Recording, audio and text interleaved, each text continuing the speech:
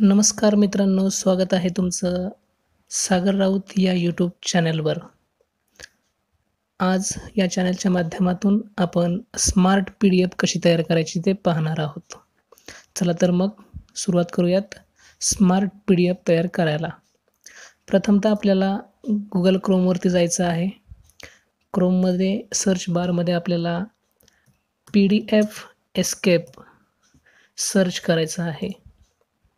PDF escape search केल्यानंतर आपल्याला सुरुवातीला जी वेबसाईट दिसते www.pdfescape.com या साईटवरती जायचं आहे. प्रथमतः आपल्याला फ्री ऑनलाईनला क्लिक करायचं आहे. फ्री ऑनलाईनला क्लिक केल्यानंतर आपल्याला या ठिकाणी 4 ऑप्शन आहेत. त्यापैकी क्रिएट न्यू PDF डॉक्युमेंट म्हणजे आपण या ठिकाणी नवीन PDF डॉक्युमेंट तयार करतोय. त्या ठिकाणी पेज काउंट तुम्हाला किती पेजचं डॉक्युमेंट तयार करायचं आहे ते तुम्ही इथं सिलेक्ट करायचं आहे. मी या ठिकाणी 1 पेज घेतोय. त्याची साईज लेटर किंवा A4 हे तुम्ही सिलेक्ट करू शकता आणि या ठिकाणी क्रिएटला क्लिक करायचं आहे. क्रिएटला क्लिक केल्यानंतर आपल्यासमोर एक ब्लँक डॉक्युमेंट दिसेल. त्या ब्लँक डॉक्युमेंटमध्ये आपण या ठिकाणी टेक्स्ट त्यामध्ये ॲड करू शकतो, इमेज ॲड करू शकतो आणि त्या इमेजला आपण लिंक देऊ शकतो. आणखीही काही ऑप्शन या ठिकाणी आहेत. प्रथमतः आपण या ठिकाणी टेक्स्टला क्लिक करून या ठिकाणी टेक्स्ट देऊयात. स्मार्ट PDF असं मी एक टेक्स्ट या ठिकाणी तयार केलेला आहे आणि तो मी या ठिकाणी बोल्ड करतोय, त्याची साईज वाढवतोय. त्याची साईज घेतोय मी 26 आणि मला त्याला हवं त्या ठिकाणी मी प्लेस करू शकतो. अशा प्रकारे आपण याच्यामध्ये हवा तो टेक्स्ट आपण इथं ॲड करू शकतो. त्याच्यानंतर आता मला इथं इमेज ॲड करायचे आहेत. मित्रांनो, आपण जे व्हिडिओ या ठिकाणी इमेजच्या माध्यमातून दाखवणार आहोत त्या व्हिडिओच्या काही इमेज थंबनेल इमेज आपल्याकडं असणं गरजेचं आहे. यासाठी मी तशा काही इमेज या ठिकाणी सेव्ह करून ठेवलेल्या आहेत. चूज फाईलला क्लिक करायचं आहे आणि चूज फाईलला क्लिक केल्यानंतर मी या ठिकाणी पहिली इमेज या ठिकाणी घेतो आहे. इमेज या ठिकाणी अपलोड होईल. अपलोड झाली की या ठिकाणी मला क्लिक करायचे. क्लिक केले की ते आपल्यासमोर विजिबल होईल. त्या इमेजला मी हवं तसं माझ्यासमोर ॲडजस्ट करून घेईल. पुन्हा मी इमेजला क्लिक करतो. पुन्हा चूज फाईल. पुन्हा या ठिकाणी मी दुसरी इमेज घेतो आहे. ओपन. अपलोड होईल. अपलोड झाले की मित्रांनो विसरायचं नाही, आपल्याला या ठिकाणी क्लिक करायचं आहे. क्लिक केल्यानंतर ते आपल्यासमोर आपल्या त्या ब्लँक पेजवरती विजिबल होईल. मी पुन्हा त्याला ॲडजस्ट करून घेतो आहे. त्याला हवं त्या ठिकाणी मी प्लेस करू शकतो. पुन्हा तिसरी इमेज घेण्यासाठी मी इमेजला क्लिक केलं. चूज फाईल आणि मी तिसरी इमेज घेतो या ठिकाणी. ओपन. आपल्याला प्रत्येक इमेज सेपरेटली घ्यावी लागते मित्रांनो. आपण एकदम जास्त इमेज सिलेक्ट केल्या तर या ठिकाणी आपल्याला अडचण येते. आपण या ठिकाणी क्लिक करूयात. क्लिक करून मी या ठिकाणी त्याला ॲडजस्ट करून घेतो आहे.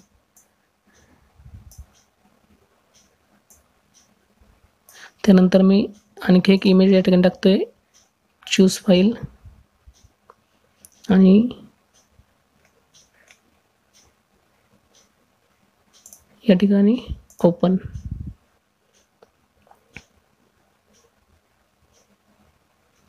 क्लिक केल्यानंतर ती इमेज आपल्यासमोर आलेली आहे. मी त्याला ॲडजस्ट करून घेतो आहे आणि या ठिकाणी प्लेस करतो आहे. मित्रांनो, आता आपण या ठिकाणी इमेज दिलेल्या आहेत. या 4 इमेज मी या ठिकाणी घेतलेल्या आहेत. आता मला ह्याला लिंक द्यायची आहे. मी या ठिकाणी लिंकला क्लिक करतो आहे. डाव्या बाजूला जे इथं ऑप्शन आहेत त्या ऑप्शनमध्ये मी लिंकला क्लिक केलेलं आहे. आता मला ज्या फोटोला लिंक द्यायची आहे त्या फोटोवर मला क्लिक करायचं आहे. मी क्लिक केल्यानंतर आपल्यासमोर एक छोटी विंडो ओपन होईल.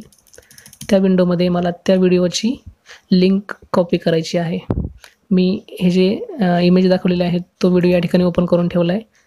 मी या व्हिडिओच्या खाली शेअर क्लिक करेन. शेअरला क्लिक केल्यानंतर इथं कॉपी ऑप्शन आहे. तिथून कॉपी केली ती लिंक मी आणि या ठिकाणी Ctrl+V करून पेस्ट केलेली आहे आणि ओके क्लिक केलं. ओके क्लिक केल्याबरोबर मला इथं एक छोटी विंडो दिसते त्या फोटोच्या शेजारी. ती मी याच्यावरती लिंकची विंडो आहे ही याच्यावरती ॲडजस्ट केलेली आहे. मला पुन्हा लिंक द्यायची. मी पुन्हा लिंकला क्लिक करतो. दुसऱ्या इमेजला क्लिक केलेलं आहे. लिंक दुसऱ्या इमेजला या ठिकाणी शिवजयंतीचं जे भाषण आहे ते सुद्धा मी ओपन करून ठेवलेलं आहे. शेअर, कॉपी आणि इथे येऊन मी ते पेस्ट केलेलं आहे. ओके. आता मला तिसऱ्या इमेजला लिंक द्यायची आहे. तिसऱ्या इमेजला मी क्लिक केलं, बरोबर छोटी विंडो ओपन झाली. तिसरा व्हिडिओ मी या ठिकाणी ओपन करून ठेवलेला आहे.